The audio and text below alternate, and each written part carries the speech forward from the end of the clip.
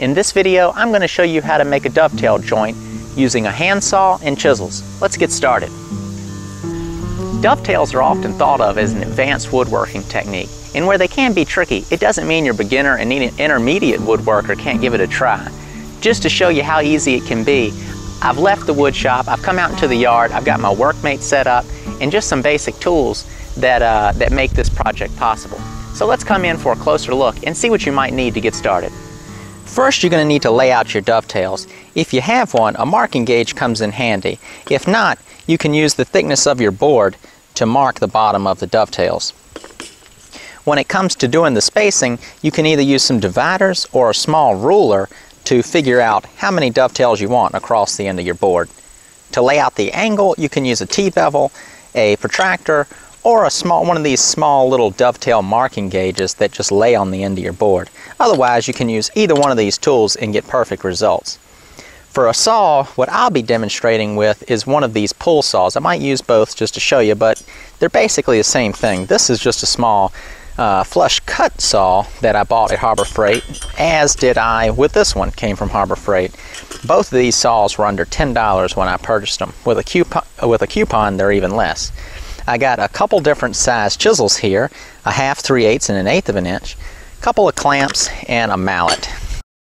The first step after you've milled your wood is taking a marking gauge or either your other board and marking out a line that marks the bottom of the dovetails and the pins. I'm going to demonstrate it both ways. First with the marking gauge. First, you set your marking gauge to slightly over the thickness of the pieces of wood that you're going to be using. So first, this is going to be marking out the board that the tails are going to be on.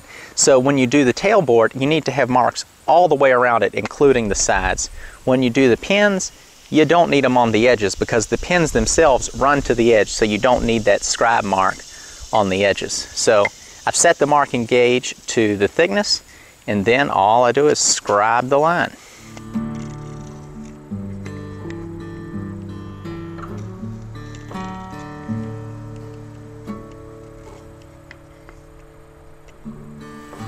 If you don't have a marking gauge, don't worry about it. Another way to go about it is taking your opposite board and setting it perpendicular to your board, just how the joint's going to go, and then taking a pencil and marking across the back side. This will lay out the bottoms of the tails or the pins. The easiest way to do it, if I'm applying the marks to this piece of wood, is to set this vertically right on your work surface and take your other piece of wood and slide it right up against it. Then taking a pencil, just draw a line and then flip the board and do the same to the opposite side. So I've got my board clamped up vertically in the workmate, and now it's time to establish the spacing between these tails. My board is indeed 2.5 inches wide, so what I've figured out to get an even spacing is 1/2 inch pins spaced 1/4 inch apart, and then there is a 1/4 inch from the outside pin to the edge of the board on both sides. So I've gone ahead and used a small ruler and marked this out. Then the next thing you do, and I forgot to mention this in the part about which tools that you need to have, is you need some sort of square. I like to use these small machinist squares. For this particular project, they're so small I use the smallest one. So once you get those little pencil marks on there establishing your spacing, you just want to, the easiest thing to do is stick your pencil right on the mark and then slide your square right up to that mark. And the reason you're doing this is if you put the square down first and then put your pencil down, you might not be right on it. From the lines that I already have marked on the end of the board, I've made a really small little tick mark on the face of the board where I need to mark my angles. And you just work your way across your board, flipping your angle tool as you go. It's actually easier just to go ahead and mark all of one angle and then come back the other way.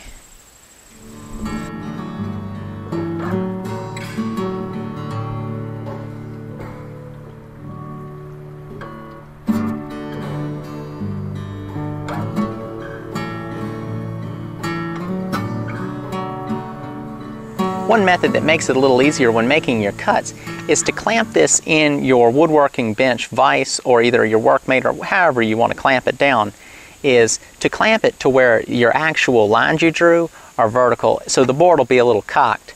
And so you'll make one cut, then the next, all the way down the board, and then you'll flip it and cut all the other angles. And then on the dovetails board, you'll then turn it on its edge and saw off the ends, and that's where the two final pins will go in like a socket.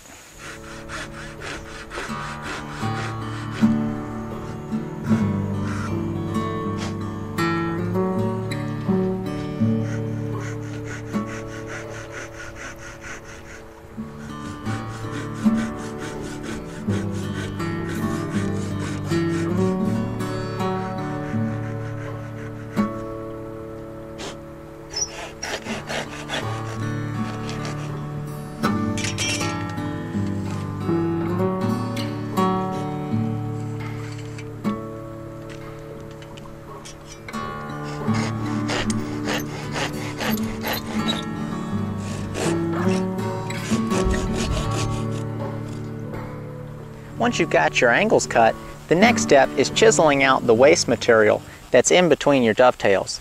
The easiest thing to do that I found is to take a chisel and then compare it to the bottom of the pin, or the area between the dovetails, and choose one that's narrower. The reason you want to do that is if you use one that is the exact width, what'll happen is as you go in, the corners of the chisel will mar the edges of each tail. So use one that's smaller and move back and forth. Another thing that's handy, or not handy, that just works out a little better, is as you're chiseling, most people would think to go vertical. I find the better thing to do is to tilt it in slightly to where the only contact between the board ends up being a little bit here and a little bit here, but then in the middle it's kind of concave, and that keeps it from being a little lumped up or anything, and then pushing those corners away and makes for a tighter looking joint. The other tip is to make sure you're holding your chisel the right way. If your board is oriented like this and you're going to be chiseling, you want the bevel to face out this way, and this is what I mean by the bevel. Otherwise, if you were to chisel with it this way, that bevel will dent the wood past your baseline. No matter what you do, you don't pass your baseline when you're sawing or when you're chiseling. So as you can see, what I'm doing is I chop down with this one. This is the chisel that's a little bit narrower than the gap. And then I come back with an even skinnier chisel and then chip it out.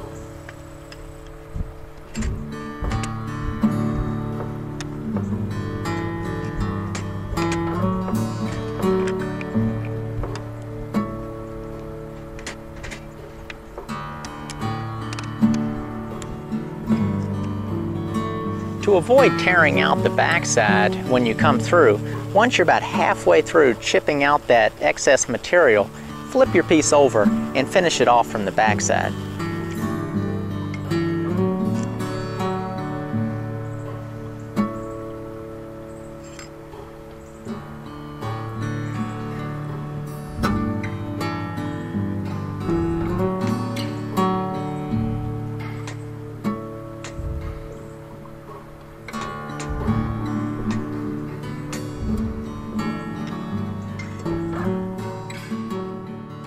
The next step is marking out the pins with the tails. You take the board the tails are on and place it on the board that the pins will be on. You need to make sure to line up that gap in the bottom along the board here and across the baseline there. That's what you really want to make sure you're lining up. And then with this clamp down, like on the workmate like this, or on the edge of a table with a clamp or something, you just need to take a very sharp pencil or an X-Acto knife or something and mark out the boards on the end, mark out the pins on the end of the board.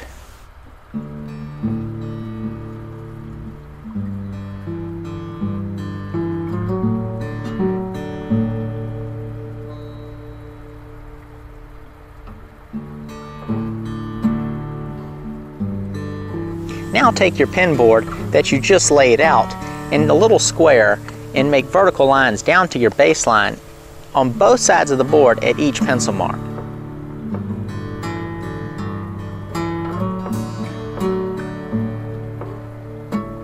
Once you've got those pins marked out with your square, the vertical lines, what you want to do is go back in and go ahead and just scribble on the area that's going to be cut out. This will just make darn sure that you cut on the side of the line that your scribbling is on. Otherwise, your joint's going to be too loose. So let's go ahead and grab the saw and cut out these pins.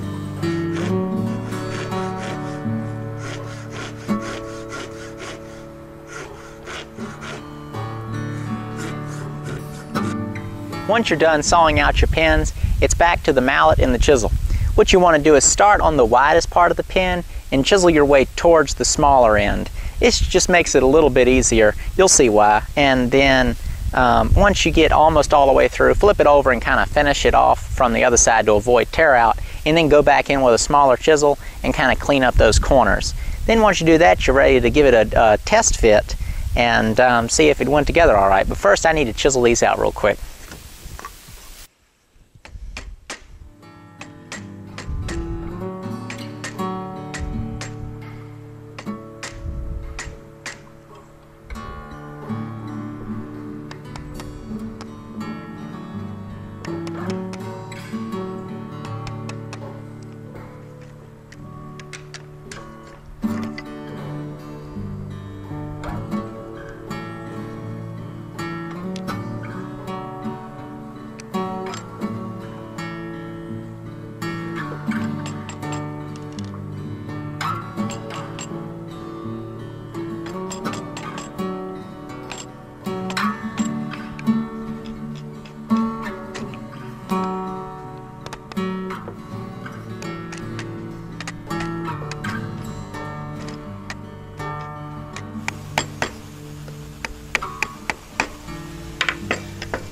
Well, that wraps up the pins. Now you need to unclamp it and see if it fits with the other piece. This will be a good sign of how practiced you are at the joint. Let's see how mine fit. Flawless!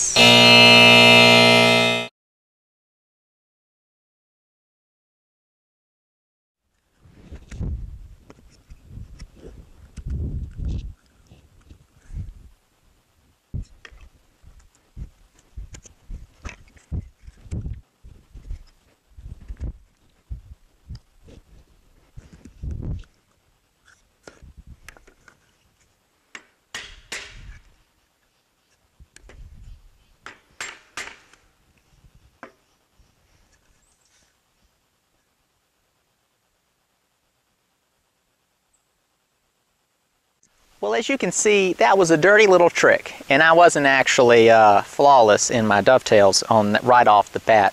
A lot of times once you get rolling on them, they do fit right together. Now, as you can see, there's some little gaps and stuff in there, and by a little, I'm sure somebody's laughing at me and going, "Oh, those are awful." But I mean, it's just sort of a sample joint, and most people's are probably going to turn out a little bit like this too, maybe even a little worse your first time, but that's not a bad thing because you should just be practicing it on some scrap wood. And as long as you don't get too sentimental about the joint, all you got to do is go to a chop saw and just cut those pins off and go again. And you just go till your board gets too short and pick up some more. If you just stick to it and actually do practice a bunch like this, you'll get super good at them, and you'd be surprised how quick it happens. So I'm going to go and clean these up real quick and glue them together, and which you don't really need to see. All you do is just brush a little glue in there and slide them together and then square it up on the inside with a square. The joint has been glued up and sanded smooth, and here are our results. There are the 3 dovetails, and then there's the pin side of the board. I think it came out pretty good for making a video and using pine. Pine's kind of soft, so it's a little more difficult than using a wood that's a little bit harder and cuts nicer. But my biggest piece of advice that I can give anyone out there that's trying this for the first time, or for someone who's returning to it after a long time, is repetition. You don't want to get hung up trying it once, trying it just one time and getting it perfect, when you could have tried it like 5 or 6 times and just done an average good job. You'll get a lot more practice in if you through repetition than focusing super hard, I think. Because after trying it 4 or 5 times, then you can go back in and really see what you can do. It's sort of like lifting weights or something. You know, you don't go max out every single time. You get in there, you work the muscles, and then once in the blue moon, if you're curious, you really throw on the weight. And that can be when you go back in with maybe a nicer wood and really see and try to just push yourself and see what you can actually achieve. And I think you'd really be surprised at the results after even trying it 3, 4, maybe 5 times, and then moving to maybe a nicer wood and really taking your time. I think you'd really end up with a nice joint. Before we wrap the video up, I wanted to go over a couple of projects that I've made in the past that included dovetails. This mahogany cabinet holds a purple heart metal, and it consists of probably 50 or 60 dovetails. 3/4 of them are half-blind dovetails, with the remaining balance of the dovetails being just normal through dovetails. Half-blind dovetails are when only half of the dovetail is visible, half of the joint is visible. This side of the box is smooth without any sort of joint visible, and then when you look at the top, that's when you see the actual flared out dovetail. The other dovetails in the box are this thicker piece being dovetailed into the thinner piece on the door frame, and that has a really nice look to it too when you have 2 different dimensions being dovetailed together. The box I brought out here is a small jewelry box that has dovetails on all 4 corners, 2 on each corner, and then the inner tray has 1 dovetail in each corner, and this just drops right down on little dividers in the bottom for whatever you want to end up putting in there. And these were in bird's eye maple, which is a particularly difficult wood to work in, especially when you're doing sort of fine, small hand-cut joinery. Just because of the grain is so wild when you get in there and you're wanting to pare off wood, chiseling on it, it can be pretty tricky. You just got to make sure you're dealing with very sharp tools and just take your time. But that wraps up this video, and go ahead and leave a comment. Let me know what you think. Send me a message if you need a little extra help. Suggestions on future hand-cut joinery videos are welcome. Visit my channel, and I'd be real happy to have you as a subscriber where you can see when I update and post videos. Other than that, I'll see you next time.